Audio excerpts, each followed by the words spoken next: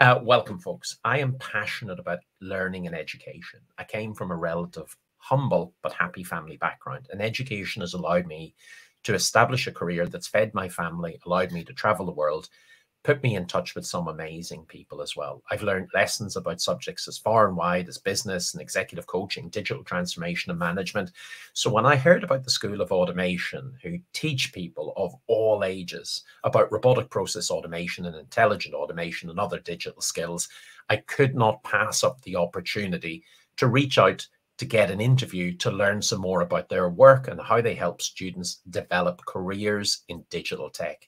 Mark Cooper is the Chief Executive of the School of Automation, and Mark is with us today.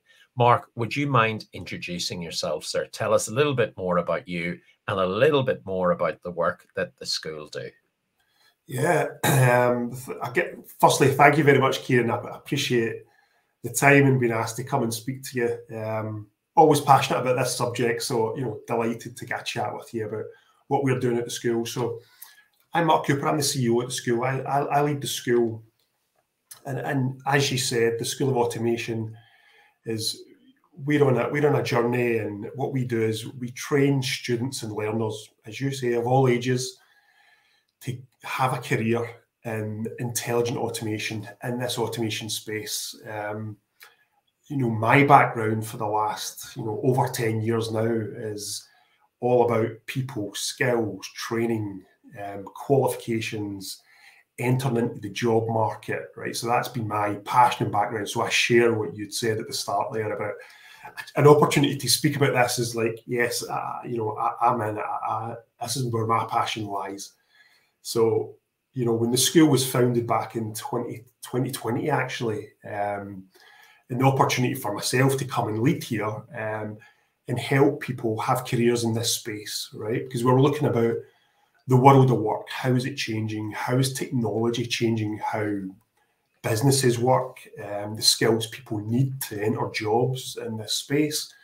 So for me, it was, it was a no-brainer for me to come and be part of this. How can we put a model in place that helps people that need help, right? So there's lots of people out there of all ages and backgrounds and taking different career paths and where they are, and they need help and support. Sometimes we hear the word digital transformation, and we hear there's jobs as developers and architects and tech leads, and there's an array of different jobs. Sometimes it can drive fear in people. And how do you make them feel part of that, right? It's because one, businesses need people, yeah. But how do we link it? How do we go about that in a way that it includes people? We're inclusive. The business and technology is driving that way, but how do we bring people along at the back of that to make sure that they're fitting in, they have the environment and the support to join this? And I think that's what we're doing at the school, right? So we've got several models. We've got Glasgow in Scotland and hopefully wider UK. And we've got a model in Ireland working with the Education Training Board. So, we've been on a journey at the school we're coming up for 3 years now. So I've got loads of stories to tell about what we've been doing in the last, 3 years. But that's a little bit about me, my passion, the school, what are we trying to do, and what we're trying to create. Well, it's those stories I want to dig into, Mark, because you're right. Everybody talks about digital transformation. They talk about all these skills that we'll need, not just to compete in the modern global economy, but to remain employable. So I'm fascinated that there's varieties of people of all ages attending the school. And I'm going to ask you in a second, how do you appeal to so many groups of so many different ages?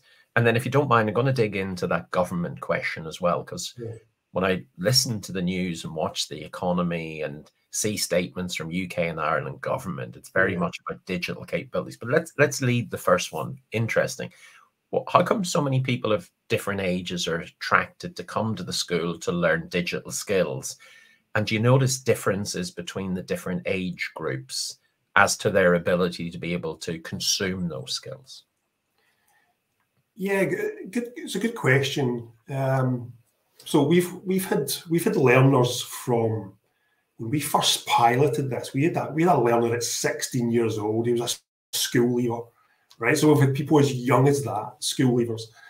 And then as we've moved forward and run other programs, we've had people in their 40s, right? Just looking to career change, had various different work in various sectors, but as they've evolved as people, they want to try something new. They want to try and get into a new career. So there's the wide age range of people that we've worked with. And that's important, because we don't want to say the school is only for 16 to 19-year-olds or 20 to 24. Like, why? There's no reason why anyone can't learn this technology. It's accessible. It's making it accessible to all, right? Regardless of age, your background, prior learning, right? Everyone's took a different career path, and sometimes people's circumstances is, you're born into certain circumstances, certain, social aspects, communities, and sometimes you're not in control of that. And I suppose for the school, one of our biggest things is, and this is what drives my passion, is equality of opportunity. To even myself, and when I grew up, and some of the people that we're helping, actually, even from like areas of low deprivation, how will they ever get a chance to have a career in this space? And go and work with this software, it's automation, it's quite exciting. How are they ever going to possibly connect and go on a journey and have a career in this space? And I suppose that's where the school sits, right in the middle, and connects that. It connects the people, provides the environment, the training, and links it with business, whether it's public sector, private sector, and that's where we sort of sit in the middle, connecting people and business at the other side. So, I love that though, Mark, that just to stick in that for a second, because like you mentioned about areas of maybe high deprivation, or you mentioned the accessibility of what we might now call great careers. I sometimes wonder, if we didn't have digital technology, would we have retained the, whatever you want to call it, low class, high class structures that we see in some countries? And how would we actually get people who 10 and 15 years ago wouldn't have had the opportunities today to earn, really great incomes compared to their parents, by actually learning these automation technologies? So there's a real social advantage here from the school, and I don't want people to miss that, or a real social advantage, because technology has democratized roles and careers to some extent. What's your thoughts on that, or am I seeing something that's not there? No, I think you're right. And one of the biggest things for us was, when we set off on this journey, I think we had in our head, we were going to do this learning face to face, right? And when COVID hit, we really had to re-engineer our plans, right? We had to go very quickly to remote working, right? We were all forced to do that. And I suppose as we move forward in 2020, 2021, remote working became pretty normal. It eventually became pretty comfortable, dare I say.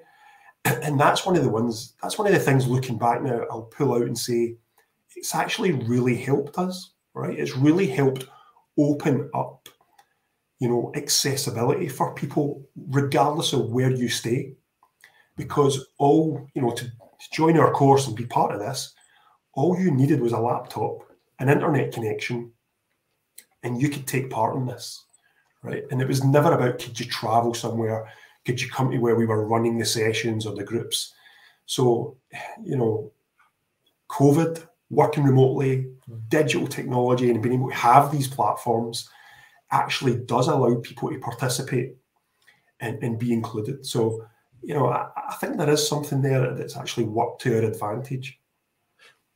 Worked to your advantage in the school. And I think when we listen to this, Mark, I think it must surely work to the pupil's advantage. So, for example, I've worked for large American organizations sitting in my house here and been able to earn money and establish a career and get a lot of skills. Prior to what you might call digital technologies, the internet, I would have worked for a local firm, and there's nothing wrong with that, but they're not of the scale or the income capacity that allows me to afford a nice lifestyle for my family. And I'm assuming, again, I'll pick in areas, and it's not meant in any detrimental sense, but if you're sitting in East Kilbride or a very small village somewhere outside of Glasgow, or a very, very tiny town outside of Belfast, or if you're in a remote part of Cork or Galway in Ireland where there's not a lot, then your ability to develop a career would be very much limited to the local industries in the area that you're in. In Ireland, for example, it would be a lot of hotel work or tourism work, which only actually happens in certain parts of the year. So to your point, the ability to have a laptop and an internet access and travel and work across the globe, that must be exciting for the students. Do they understand that that has now been possible because of digital technology, or do they just take this as a given, or does it again depend on experience? Yeah, so I think you're absolutely right. People from the local communities, whatever that is I think you're right. They maybe had a mindset of, I'm going to grow up and I'm going to work here, or I'll work in a radius of, a number of miles that's, reasonable to travel, right? But I think what this does is it opens up, unbelievable opportunity. As you said, like, you work for people in the US. We're the same. We've had some of our developers work with people in North America, right across Europe, all sitting from their home, right? So as a learner, this is really new, right? I don't think they could have prepared for this. And I suppose part of what we're trying to do is we're trying to promote this career, and this is the way you can work, right? Whereas maybe, let's say a year or two ago at least, I don't think they ever had that mindset that was even possible. But I think as we're moving forward and we're showing, we're showing the examples of what we're doing, what we're creating, it is possible. It absolutely is possible. So there's a mind shift there, and a state of mind of the art of the possible here. Like, can I believe I can have a career in this space? Can I believe I could go and do something that maybe a year ago was just out of my reach, and in terms of their own belief and what they think they could do? So, yeah, I think we're definitely opening up people's minds to, especially careers, what is possible. And you don't have to move out of your local community. You don't have to move to anywhere else in the world to have a career like this. You can actually do it from home. I really like that. I used to say years ago, I used to use this phrase, Mark, that Ireland's greatest export was its people. Because everybody had to leave to go and get a job somewhere. So what's some of the things that the students are doing now that this belief is starting to form? And it must be gorgeous to stay in your community and, enjoy not only your community life, but your career. So what are some of the things that your students are now doing as part of the course? So tell us a little bit of that journey. How do you find the students? Do they find you? What is it that they're actually learning? And what is it that the jobs and the businesses or the government or the education sectors that they're working in look like and feel like to them? Okay, there's probably lots of different stories. I'll probably target specifically. So we do work in Scotland, and we work with Skills Development Scotland, national skills body there. We run a program there. We run a program in Ireland partnered with Limerick and Clare Education Training Board. Let me focus on that one for a second. There's lots of great stories within there. It's in Ireland specifically, it's government policy, to invest in automation, RPA technology.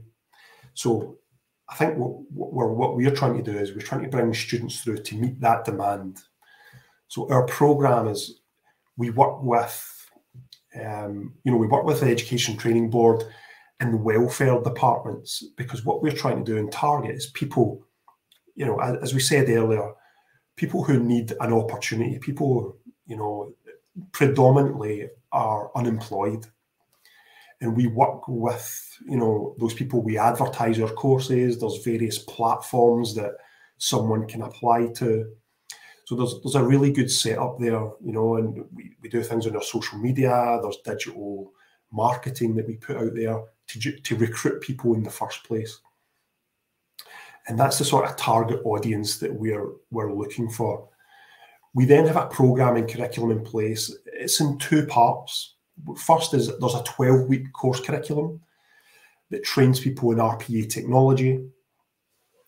Because one of the biggest things, Kieran, is what we're learning is the education piece in this space is, we're advertising for our jobs and careers and to go on this journey of training and into employment. But not a lot of people know what this is, right? Still, even though me and you could sit here today and go, Christ, we've known about this for a long, long time.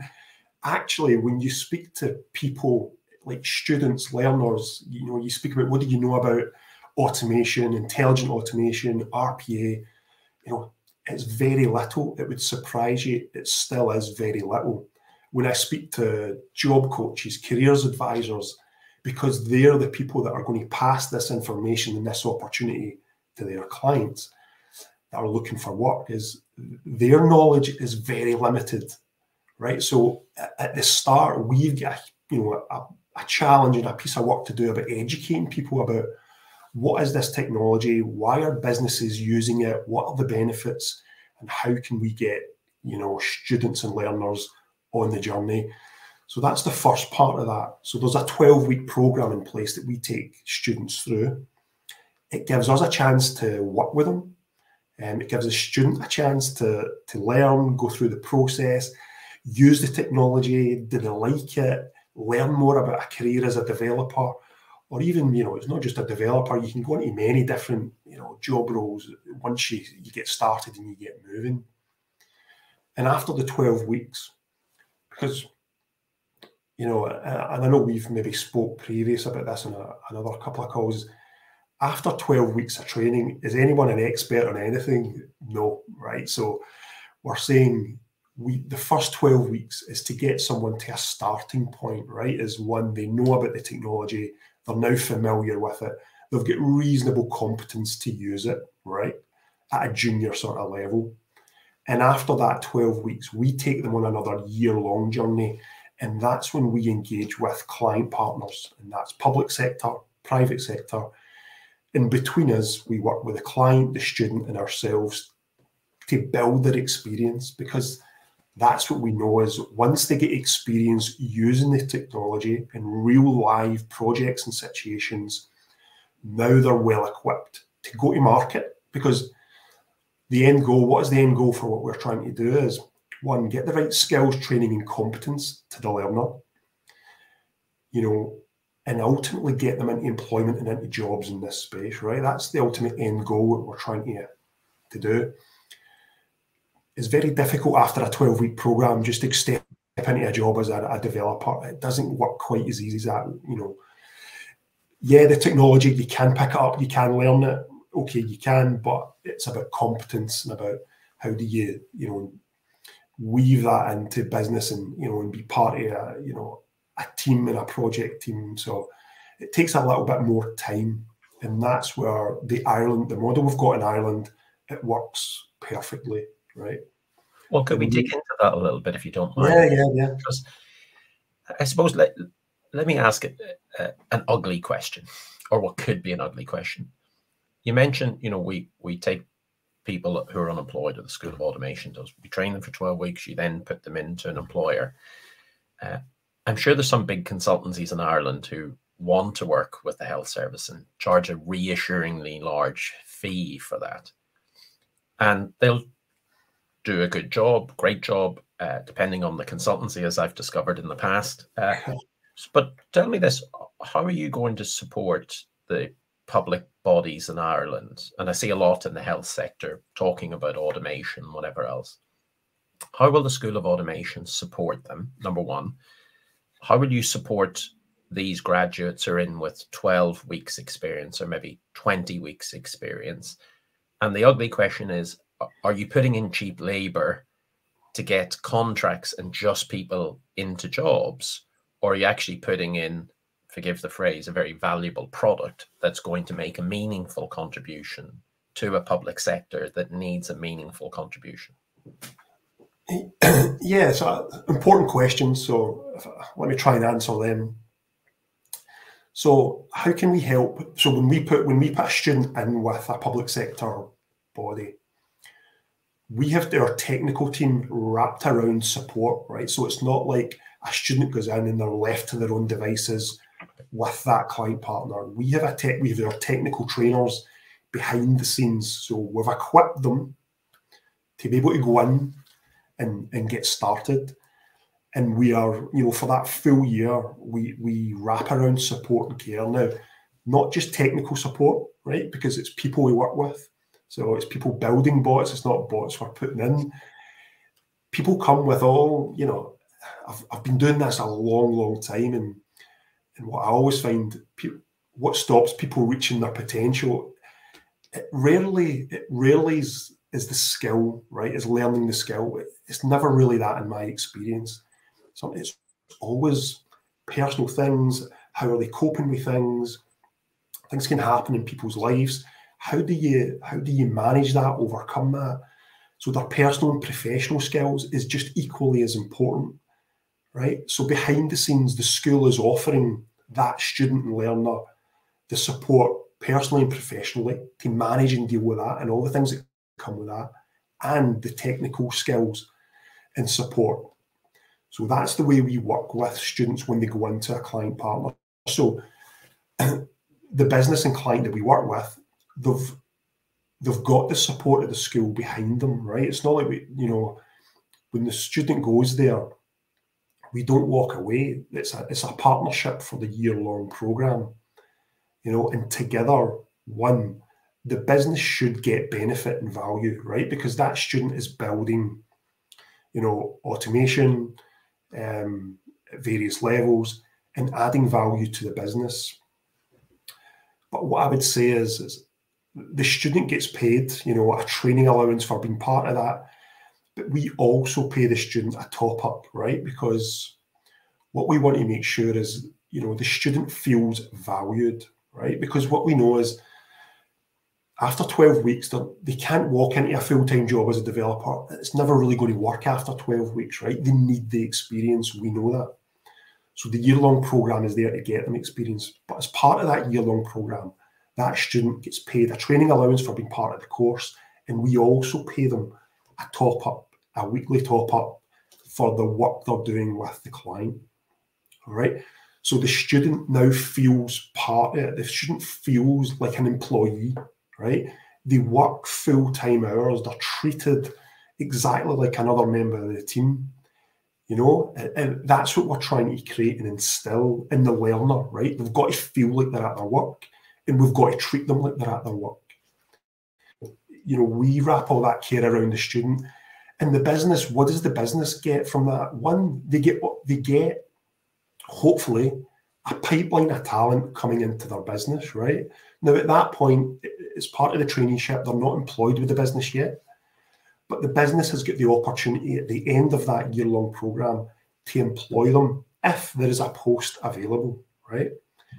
So the business can benefit from being part of the year-long and giving that experience to the learner, because they can offer employment at the end of that if they've got a post and a vacancy available. If they've not, what we do know, and we've got examples in the past, that learner can then take their experience, their skills, and go to market and actually apply for a job with credibility, right? Because they've now got all this history, they've got all this project experience to speak about, and they can now go to market. And we've got examples of that happened, last year with some of the learners in the group. So it's a win for the learner. It's a win for the business. If they want a pipeline of talent to grow their automation, to start growing resources, to be able to, implement what they're doing, then there's a pipeline of people coming through. Oh, I love that. I love that. And I really like the answer there, if that makes sense, in terms of The learners are getting something, the business is getting something. And even as you say, if there's no job at the end of that, they've got the skills or the marketable skills to do it. How do the students feel? And Mark, do you have any examples of where someone has been through that process, and maybe not name names because that may or may not be appropriate, but have you got example of someone who's been through unemployment, or they're very young, they've went on to the 12 weeks, they've ended up with an employer, they've now got a full-time job? How do they feel? Because that must be damned exciting to come from zero to hero. 100%, and that's what I say to our team is, there's where we get our job satisfaction, when we can, see learners from the very start, knowing nothing about RPA or this technology, intelligent automation, to now going through the full journey and entering employment, and having a career and a salary as a junior developer. Right? There's no better feeling that we see.